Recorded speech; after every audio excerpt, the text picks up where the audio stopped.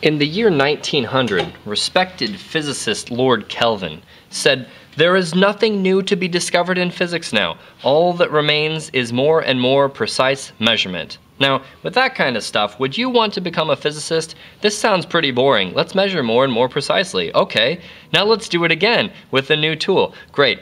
So here's the thing. This was about as wrong as he could possibly be, because in the next 25 years, all of physics would be turned on its head by two amazing new theories that really caused people to investigate what life was, what the universe was, what perception means, and how consciousness plays into physics.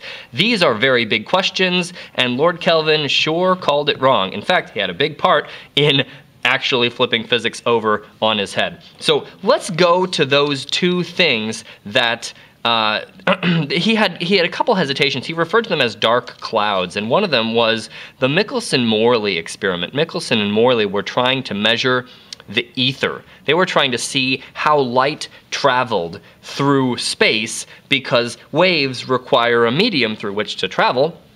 And they wanted to know if they could see the fact that Earth was sometimes, see, Earth is right, well, that's the sun, and Earth is going like this, so sometimes Earth's going that way and sometimes Earth's going that way. They were hoping, and they really ought to have been able to measure our velocity through the ether, this way at one time of the year and the other way at the other time of the year, or in fact just a velocity at all through the ether. What are the odds that we're perfectly at rest to the ether?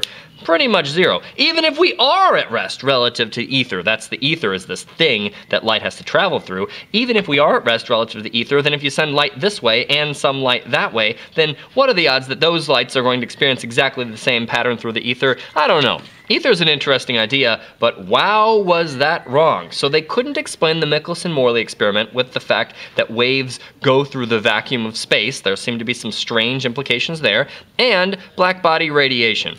And our subject today is black bodies. So consider for me, if you will, a black body. I can safely say that all of modern physics comes from sitting around and considering black bodies. Here is a picture of a black body. The idea is that it is a cavity and there's a very, very small opening. So if we send a ray of light into this cavity, then let's say it's going this direction, it will go into the cavity and bounce around, and every time there's a bounce, you would certainly agree that each bounce carries a finite probability of being absorbed. So let's say it's bounced around 70 times or something. It has probably been absorbed. As long as this opening here is very small, the idea of a black body is such that light that comes in cannot get out as reflected light. So you know when you're looking at stuff like your computer screen, well, not your computer screen, dang it. If you look at a flower pot sitting over there, you know the reason that you see the flower pot is because that flower pot is reflecting light towards your eyes. Don't talk about your computer screen right now. My point is, the black body will never reflect light towards your eyes. So in fact, if you look at a black body, you actually see its true light that is coming from within it. And maybe you didn't know that when things are hot, they glow, but this is true. When things are hot, they do in fact glow. So black bodies let out light. In fact, since no reflected light gets out of a black body, the black body's light is its own true light, and it's a characteristic thing. But the cool thing about black bodies is they don't have to be this hollow box with a tiny hole poked in it that's smeared with charcoal on the inside, so it's not very reflective at all. And we try to absorb, even with 70 hits, even if it were a mirror and this hole is really tiny, you could still get it to be a black body. But we want to coat it with black to make it as ideal as possible. The thing is, in the infrared wavelengths, my skin is black. Look at it. My skin is absorbing all the infrared that's hitting it to a large degree. So let's consider, the problem.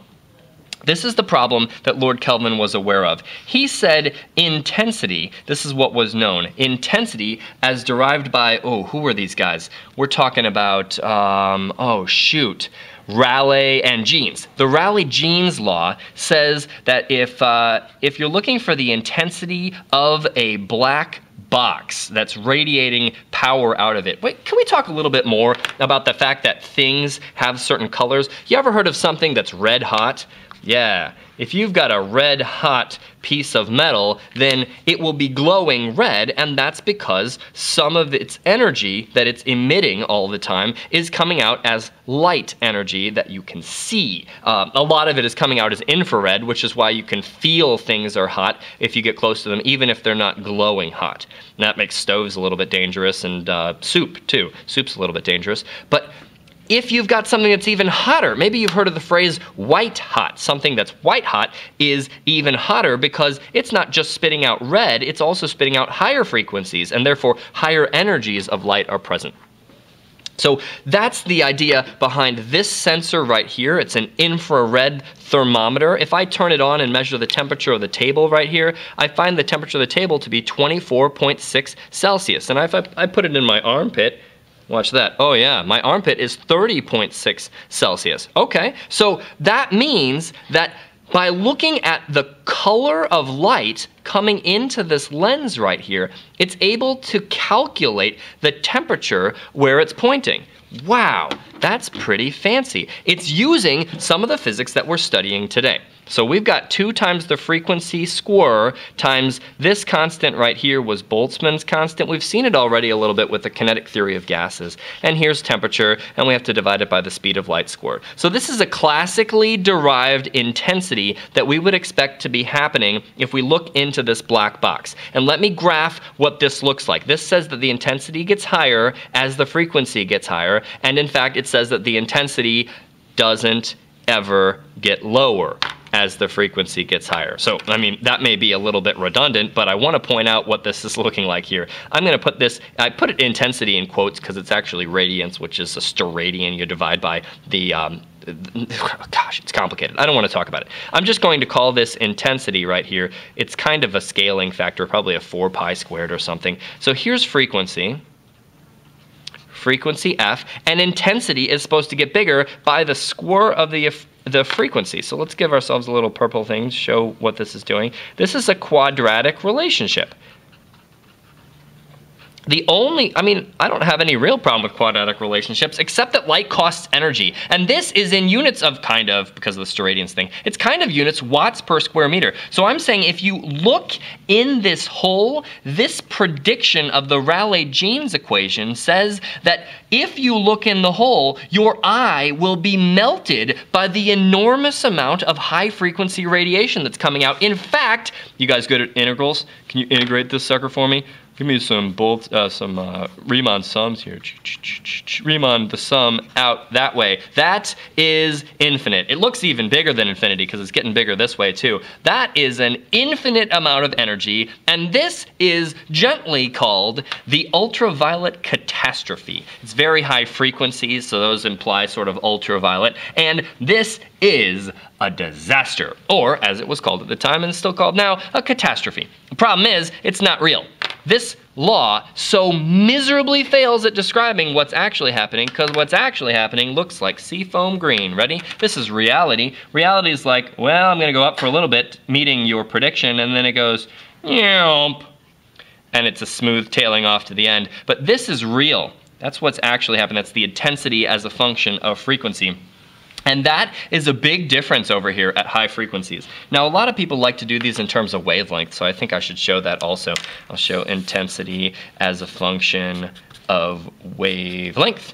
And that graph looks like this. The high wavelength is a low intensity, so I'm going to start my wrong graph over here. And the ultraviolet catastrophe says that as wavelength approaches 0, the amount of energy we've got coming out of the black body is infinity. That's kind of nasty. But what actually happens in seafoam green is we're tracing this line along for a little bit, and then it goes shoo, and then at a higher temperature, maybe I should emphasize this a little bit more. If you look at a black body, or even any particular thing that's not particularly reflective, if you look at that thing, or wait, if you look at something in perfect darkness and it is only the only light coming from it is light that comes from its own temperature. I don't want any sort of chemical generation of light or anything. This would be a low temperature. As we raise the temperature, the color changes. So I'm saying that as far as blackbody radiation, the only thing that affects the color of a thing is its temperature. Color is proportional to temperature, and proportional might be a little bit sloppy of a thing to say. And that goes like that. This is a higher temperature. And this is a really high temperature, and it goes down. And the cool thing is that the science that's going to result from this is going to be called quantum mechanics, and quantum mechanics addresses the ultraviolet catastrophe and keeps these guys from exploding. But you have to recognize that this is a problem. Also, I want to point out that this peak wavelength here is given by Wien's displacement law. This peak wavelength, or we could talk about the peak frequency here for this real case right here. This is the frequency at the peak. And I'm just going to say that the frequency of the peak intensity is, in fact, some stupid constant. It's some number times the temperature. Wien said that. Pretty good idea, right? Very, very interesting. If you have a higher temperature, then you're going to peak at a higher frequency. Correspondingly, if you have a higher temperature, then your peak wavelength will be smaller, which is a higher energy bit of light. So I think I want to leave it right there and then tell you how Planck managed to solve this enormous problem in physics and some of the consequences of his decisions. Goodbye.